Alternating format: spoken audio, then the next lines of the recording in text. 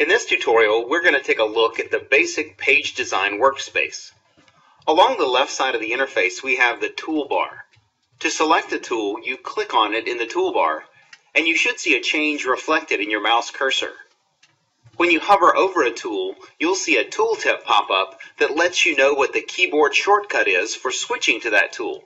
For instance, the shortcut for the text tool is T. When I press the T key, eDesign switches to the text tool. When I press the Escape key, which is the shortcut for the selection tool, I'm switched back to the selection tool. You don't have to use these keyboard shortcuts, but they can be a great way to make you more efficient. The menus along the top allow you to access many commands and features.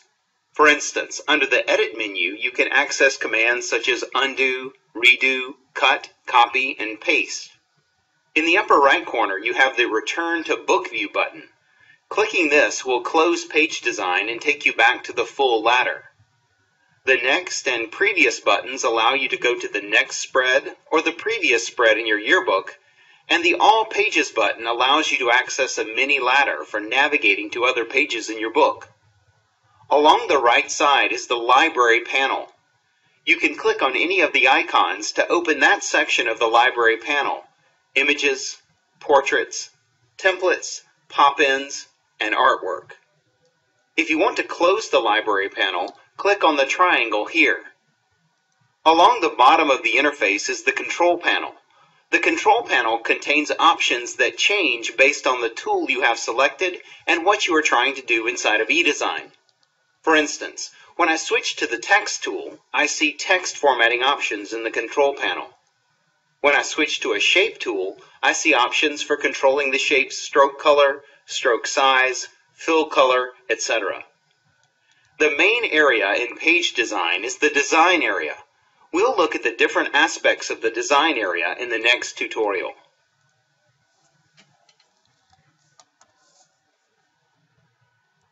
In this tutorial, we'll look at the different parts of the Design area in page design. The Design area has a left-hand page and a right-hand page, which are separated by the gutter. The gutter is where the two pages come together in the center of the book. Objects on the spread can cross the gutter if you have both pages open for editing. However, you should use caution when placing pictures across the gutter so that you don't place a person's face or some other key part of the picture in the gutter area. You should also not place text elements across the gutter, since one or more letters may be unreadable when the book is printed and bound. Each page has margin guides that help you maintain consistent margins around the outside of the pages. eDesign does not prevent you from placing items outside the margins. The margin guides are just there to help you be consistent. To the outside of the margin guides is a dashed line that is an additional warning line. It's not recommended that you place text or graphics outside of this dashed line unless you are intending for them to bleed off the page. That brings us to the bleed line. The bleed line is the thick red line that surrounds the whole spread. When you want an object to bleed off the finished page of your book, you should extend it to the outside of this bleed line. If you place something into the bleed area but not all the way to the outside of the line, eDesign will warn you and remind you that an element that is intended to bleed off the page should extend all the way to the outside of the bleed line. Beyond the bleed line is what is called the pasteboard. This area is outside of the page, and anything that's placed in this area will not be printed in the book. However, the pasteboard can be a good area for storing elements that you think you may add to your page later. Just be aware that anything outside of the bleed area will not be printed on the page. The last item we'll look at is the folio. The folio, by default, is located along the bottom of each page. The folio contains the automatic page number and any other elements that your advisor or editor have decided should appear at the bottom of every page. The folio elements are not editable in the regular page area, so you'll see this caution symbol if you try to select folio elements. Now you've been introduced to the Design area in eDesign. In this tutorial, we'll take a look at columns, grids, and guides, which can make laying out your pages much more efficient. We'll start with column guides. Columns can be used to visually organize the content of your layout, And many schools who are designing pages from scratch use columns to help structure their pages. The Herff Jones Yearbook Journalism curriculum has some excellent information about column design if you're interested in learning more. The pages in eDesign are by default set to 4 columns, but you can change that to more or fewer if you wish. Here in Page Design, we'll go up to the Layout menu and choose Page Columns. Under Number, we can set the number to a higher or lower number. For instance, I'll choose 8 and click OK, and now each page is divided into 8 columns. I'll go back to Layout and choose Page Columns again, and if we look down here in the column spacing field, we'll see it's set by default to 1 pica, and that refers to the amount of space between each column. You could set that to more or less if you wish. I'm going to set the number of columns to 1 this time, and this is what you do if you don't want to work with column guides and you want to have them out of your way. If you type in 1 and click OK, now you will essentially have no columns, or 1 column, which is just the margins of the page. Your advisor or editor can also change the column settings in Book Setup. If they go to Book Setup and Preferences, they can change the number of columns per page for the whole book at one time. Now let's look at the document grid. The document grid is a graph paper-like background that can be very helpful to you in aligning elements on your pages and in keeping consistent spacing between elements. We'll go up to the View menu, come down and choose Show Grid to reveal this grid background. I'm going to zoom in on a part of the page so we can see the grid a little more clearly. They are arranged in 1 pica squares, and I'm going to paste down some elements that I created previously, so we'll have some elements here to work with. And what the document grid does is it allows you to easily align and arrange objects on the page. So if I wanted these elements to be aligned along the right-hand edges, it's very easy for me to do that here. And it's also very easy for me to maintain this internal spacing of 1 pica so that everything on my page is fairly consistent.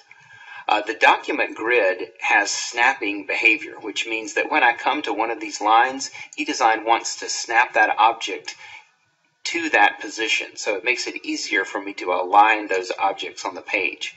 And this snapping behavior is in place whether you have the document grid turned on or not. So even if it's invisible, eDesign is still trying to help you by snapping these elements to the document grid. This is also in Preferences, so your advisor or editor could set it so that the document grid is turned on or turned off for every page by default. I'm going to go ahead and turn off the document grid here, and let's talk about another feature called guides or ruler guides. eDesign has a horizontal ruler along the top and a vertical ruler along the left-hand side. If you click in that ruler area, so I'm going to click here in this horizontal ruler and drag down, I can create a custom guide, and it shows up as this cyan line across the page. And that could be useful to me if I wanted to align elements at a particular part or point on the page, just like that. Now the ruler guides are temporary in that they will be there during this particular editing session, but the next time I come back to this page, the ruler guides will be removed. So they're more for temporary alignment of elements. The same thing holds true for the vertical ruler. I can click and drag over here to create a vertical guide, and I could use that guide to position elements on the page, or if there was an exact intersection point that I was trying to go for, so that all these elements perfectly intersected at the same point, I could have a vertical ruler and a horizontal ruler on my page at the same time. And so that's the basics of columns, grids, and guides in eDesign. Again, all of these things are set in Preferences by your editor or your advisor, so if you want it set the same way for every page, they can make that change in Preferences, or you can change it on a page or spread-by-spread basis by going up to the View menu to control things like the snapping behavior, clearing guides, hiding column guides, snapping to column guides, showing or hiding the grid. Anything that you change here in the View menu will just change for the spread that you're working on, but things that the advisor or editor changes in Preferences and Book Setup would apply to every page in your book. When working on pages in eDesign, you'll want to be able to zoom in on elements to see them up close while you're working on them, and then be able to zoom back out to see the results of your work on the whole page or spread. This tutorial will look at the various ways you can do this. One way you can zoom in on a layout is to use the Zoom tool shown here. Click to select it in the tool panel or press the shortcut key, which is Z. With the Zoom tool, you can click on an area of the page to zoom in on it. Clicking additional times will zoom in closer. If you wish to zoom out, you can add the Shift key and click. Notice that the plus sign in the Zoom tool changes to a minus sign when you hold down the Shift key, and then clicking zooms you back out. Another way to use the Zoom tool is to click and drag around a portion of the page that you want to view.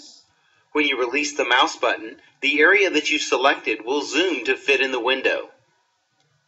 Whenever you are zoomed in on a page and you want to see the layout as a whole, use the Fit to Window command. You can go to the View menu and choose Fit to Window, or you can click the Fit to Window button shown here in the tool panel. We will now look at what is probably the most efficient way to zoom in and out in eDesign. When working in eDesign, the two tools you'll be using most often are the Selection tool and the Text tool. This zoom method allows you to zoom in and out while keeping the Selection tool or the Text tool active. For instance, I have the Selection tool, and I'll click to select this headline that I want to look at more closely. With the headline selected, I can press the Control key and the plus key on Windows or Command and plus on Mac, and I'll start zooming in on that object. Pressing Control minus or Command minus on a Mac will zoom back out. To fit the spread in the window again, I'll click the Fit to Window button. An alternate to this would be to select the object and use the Zoom menu in the toolbar to choose a higher zoom ratio. In this case, I'll choose 150% to zoom right in on the object that I have selected. I can then choose Fit to Window to zoom back out. The same technique works when editing text. I have the Text tool selected, and I have my cursor in this text frame. If I come to the Zoom menu and choose, say, 200%, I zoom right in on the text frame that I'm trying to edit. When you are zoomed in on a page, you have a couple of ways that you can navigate around. You can use the scroll bar at the bottom to move left or right, and the scroll bar at the right to move up and down. Or you can use the Hand tool in the tool panel. When the Hand tool is active, you can click and drag to pan around on the page. I'll click the Fit to Window button one last time to zoom back out to see the whole spread. And that's the basics of zooming and navigating inside of page design.